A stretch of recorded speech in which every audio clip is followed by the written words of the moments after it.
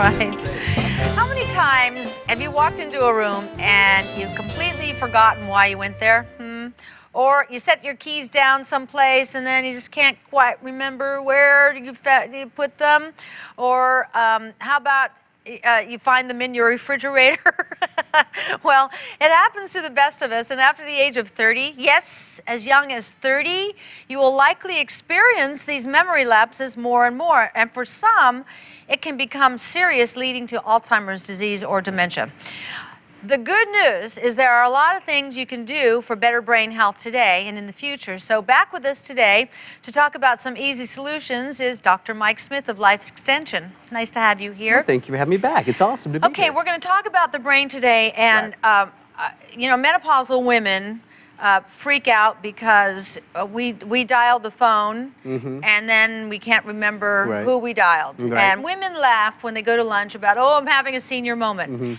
I don't think it's funny, because I think that's the beginning of brain deterioration. Is that right? Well, people ask me all the time, is it normal to forget things? And unfortunately, in today's world, the answer is yes, but I don't think it should be, right? Let me tell you, you know, funny story. My sister called me recently, right? And she forgot why she called me. So we just had a conversation, you know, brother, sister talking. She called me 2 days later and she's like, I remember why I called. I'm like, why? She wanted a brain supplement, a memory supplement. She forgot why she called. Yeah. So yes, it is in our everyday experience, we're forgetting things, but the brain is so powerful. It really, billions of brain cells. And what we're learning today, Suzanne, is the most important part of that is how each brain cell connects to another brain cell. Okay. So you're talking about brain connections. How do we make brain connections? Well, yeah, the brain connections are called synapses, and it's actually probably the most important part to the brain. Is this it? Yeah, so what you got on top and bottom is a nerve cell. And so you got two nerve cells in that picture, right? Right. Where they come together is called the synapse. That's the connection. That's how they talk to each other. Oh. The more connections, the higher quality the connections, the better you're going to think, and the better you're going to remember things. What causes us to lose those connections? Well, I think there's a variety of things going on. I think age, for one, it just happens. We break down a little bit as we get older. But here's something that's scary. In the industrialized nation, specifically the United States, dementias are far greater in prevalence than any other country, right? Yes. Something is going on in our environment, and we've talked about the toxins before. Well, guess what? Nerve cells are very, very prone to toxin and insult and injury. So could it be something in our environment that's kind of speeding all this up? I think so. Really, where the solutions are the foods. Okay.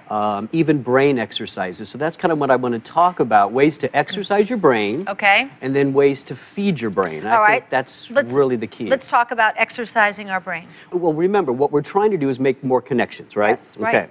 Those are breaking down. We got to make better connections. Right. One of the best things you can do is learn something new. Do you like crossword puzzles? I don't. I hate them too. I hate them. I do. My dad loves them. He has books, you know, gets everything out in the morning and makes this big production about it. Crossword puzzles, they make brain connections. What you're doing, you're engaging different parts of your brains in a crossword puzzle, so certain nerve cells are now connecting to new nerve cells. You're making new highways, basically. I really think learning a new language is a good one. You know, that is a And you don't have to do it to speak fluently, just, you know, learn some vocabulary, learn some of the grammar. It's the act, it's the action of engaging those brain cells. That's really what's important. I used to live in the south of France. I went every year for 18 years for a long time, and I spoke really good French if I had a couple glasses of wine in me, but it was like children's French, so what I just say is, I eat now, je mange maintenant. Okay. Well, speaking of eating, the brain needs certain types of foods. Okay. Yeah, you know, we think of, you know, like blueberries, for instance. I think most people know powerful brain food here, right? Yes, and powerful antioxidants. Yes, you know, we need to cook with blueberries, put them on your cereals, yogurts, whatever you want to do. Powerful, we know that. Walnuts are full of the essential oils, has some omega-6s, some omega-3s. You know, a handful of walnuts a day, that's good for memory, absolutely. And I love them. Olive oil, everybody's talking about olive oil, and they should. There's so many good, not just the monounsaturated fats, but the antioxidants. Interestingly, the more olive oil you use every day, the less of a chance you have of dying from any cause. That was just published in the Journal of Clinical Nutrition a few months ago. is So exciting. it's not just your brain. There are antioxidants in there that actually keep you alive for a long time. That is great. What else have you got? Coconut. Coconut. There's so much buzz about coconut. You know, the original Alzheimer's studies, I don't want to say original Alzheimer's studies, but a lot of the dementia studies in the 80s and 90s used coconut oil. And they have a lot of fat. Well, guess what your brain mostly is? Fat. Right. Lots of cholesterol in the brain, lots of saturated fat in the brain, a lot of the omega oils in the brain. So a lot of the early studies showed that coconut oil could improve cognitive function in Alzheimer's patients pretty dramatically. Great information. Now, magnesium. Magnesium, you know, is used in about 300 chemical reactions in the body.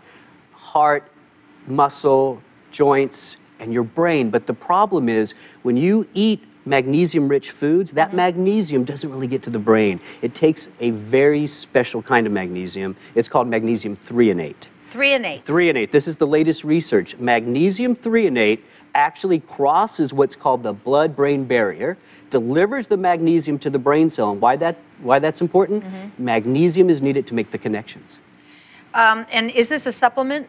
It's probably, yeah, magnesium threonate is going to be done in supplement form. Well, who would want to take that? And who doesn't want to eat these incredible foods and improve your brain and learn a new language? Exercise the brain.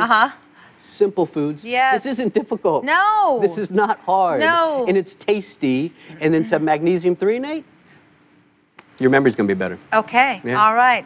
Can you tell me the name of the website so we can find out all about this? LEF.org. LEF.org. You got it. You're great. Thank you. You're just a font of information. I It's love awesome talking be to here. you. Thank you so much, Suzanne. Thanks, Mike. We'll be back.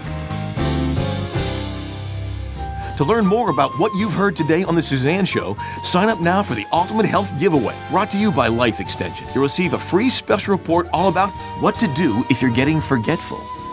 Plus, you'll get a free 1-year Life Extension membership with no obligation and access to groundbreaking information for longer life. You'll also be entered for a chance to win exciting prizes every week, including a luxury cruise. Sign up now for the Ultimate Health Giveaway at SuzanneTV.com or at The Suzanne Show Facebook page.